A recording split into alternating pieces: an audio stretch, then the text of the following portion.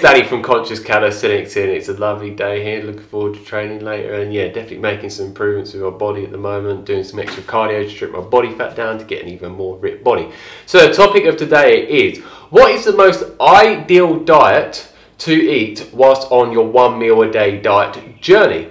Because there's a lot of people that wonder this out there. So yeah, I wanted to answer this clearly in this video. And what I've said is any diet works with eating 1 meal a day, and it depends for you. What might be the most ideal diet for you that you thrive on may not be for me, because we are all different. So yeah, as a lot of you will know, I actually promote a whole foods plant-based vegan diet. This is what I eat, and the reason why I switched this back in 2013 is I had loads of health issues mentally and physically, and it helped me go in the direction of eliminating them and curing them completely.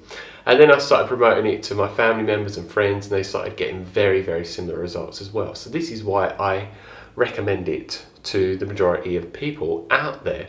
And also I do care about animal cruelty and the environment, because yeah, things like meat and dairy and all these other animal and animal byproduct foods have a negative effect on the animals and also the environment as well. But yeah, now I'm going to go on to something else, because I don't want to go too much on about that. But yeah, if you don't want to eat a vegan diet, that's completely fine. There's some people that want to eat a ketogenic diet, whether it's a raw vegan ketogenic diet, a vegan one, or a meat-based one, or a vegetarian one. There's all different types of ketogenic diets.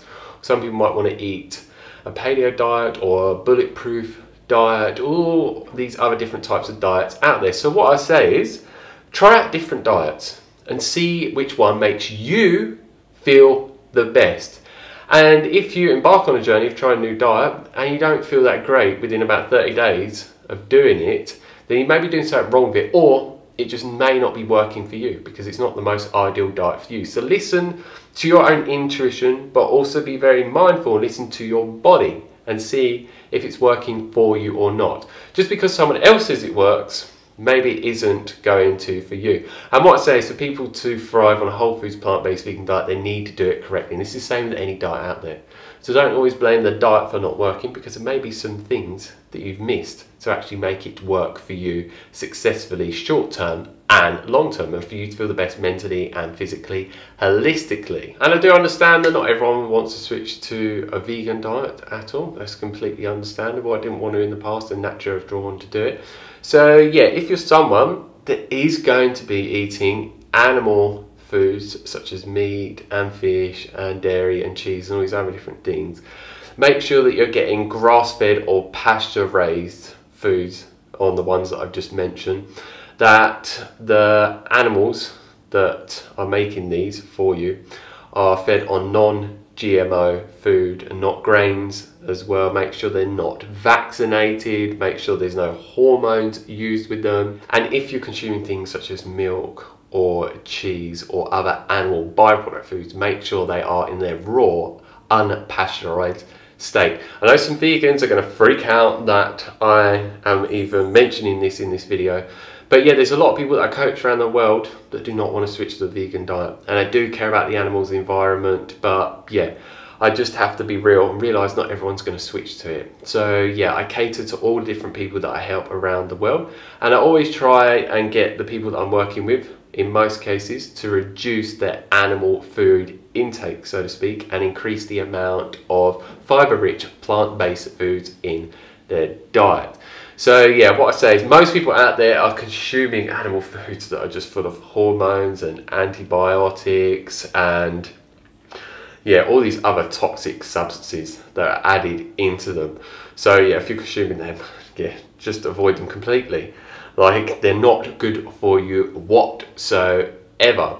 And yeah, what I say is, to get the types of animal foods and animal byproduct foods that I've mentioned under the criteria, it's not always easy to source them. A lot of people can't source these types of things without them in there that I've mentioned. And what I say is, if you're getting grass-fed meat or pasture-raised meat, antibiotic-free and hormone-free, and you're getting raw milk, not everyone has access to it. It's not the easiest to get a hold of, and it normally costs quite a lot of money.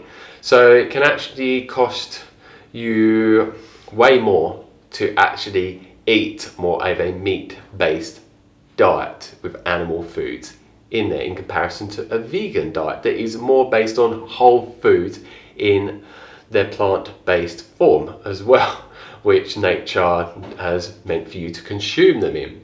Because yeah, a lot of people think that a vegan diet is going to cost a lot more, and yes, it can do if you're buying loads of packaged processed foods, because they tend to cost a lot more. But if you're eating mostly whole foods like fruits and nuts and seeds and vegetables and grains and beans and legumes and all of these plant-based whole foods, then it really can be really cheap to eat this way.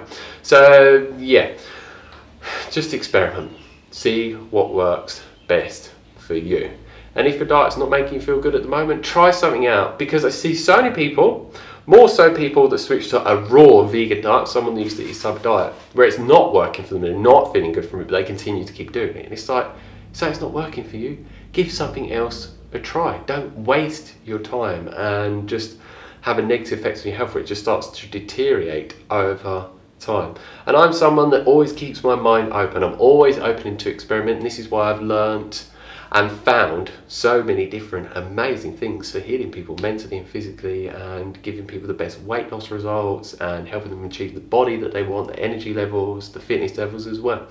So yeah, that's it for this video. If you have any questions on anything that I've mentioned in it, put them down below and I'll get back as soon as possible. If you like the video, like it down below, give us a thumbs up, and please share this video with anyone that you think would like to learn about what I've shared with you today in this video in relation to a 1 meal a day and what is the most ideal diet to eat on your 1 meal a day diet journey. If you haven't already, click that subscribe button down below to receive a lot more videos from me on a regular basis, and the type of videos you can expect to get from me are 1 meal a day and intermittent fasting informational videos, calisthenics workout and progression videos, what I eat in a day, and also vegan mukbang videos, what I do in a day videos, and all different types of videos to inspire you and motivate you to become a better version of yourself, but also to help you go in a direction of achieving and sustaining the body side, the fitness levels and the energy levels, and also giving the information that you need to actually achieve those results and sustain them long term, like I've managed to, and many people that I've helped and coached around the world. So yeah, if those type of videos sound good to you, make sure you click that subscribe button, then you click the bell notification button next to the subscribe button. Otherwise YouTube will not notify you of when new videos are uploaded, and I have new ones coming almost every single day. So as always, stay fit, stay energetic, and go and get those gains. Peace.